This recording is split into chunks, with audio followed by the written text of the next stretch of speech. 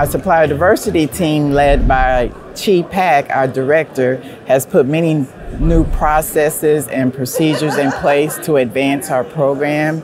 One, we're aiming to join the $1 billion roundtable, where we're spending $1 billion plus with small and minority-owned businesses. We recently implemented the Supplier Diversity Reward Program to recognize sourcing managers for signing contracts with diverse-owned businesses.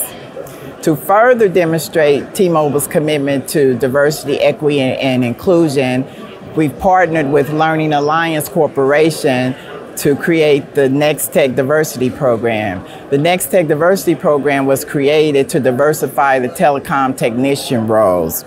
The program was spearheaded by my Chief Procurement Officer, Mike Simpson, and our slogan is, "We won't stop." We will go over and above to ensure that we diversify not only our internal workforce, our supplier base, and our external telecom technician roles. So Cesar will provide you a quick overview of the NextTech program that we're partnering on. Joyce, thank you to really T-Mobile and really the entire procurement team.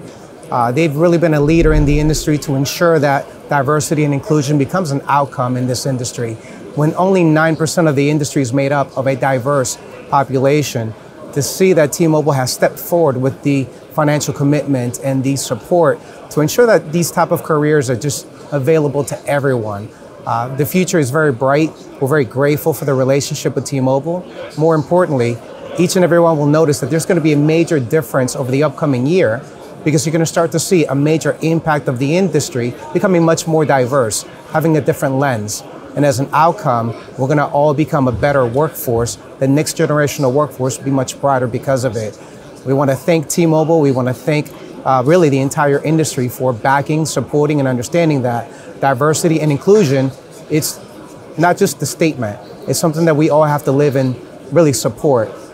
If we really want to mitigate our workforce issues and our shortage, this is one of those opportunities to identify men and women that are underserved, that can be identified, educated about this industry, and the fact that we can put people into the middle class. The middle class, where it's no longer a job, it's truly a career, is something that Mike Simpson actually saw at T-Mobile as an opportunity. When you really look at where we are and where we're heading, the future is bright. And as Joyce said, we won't stop.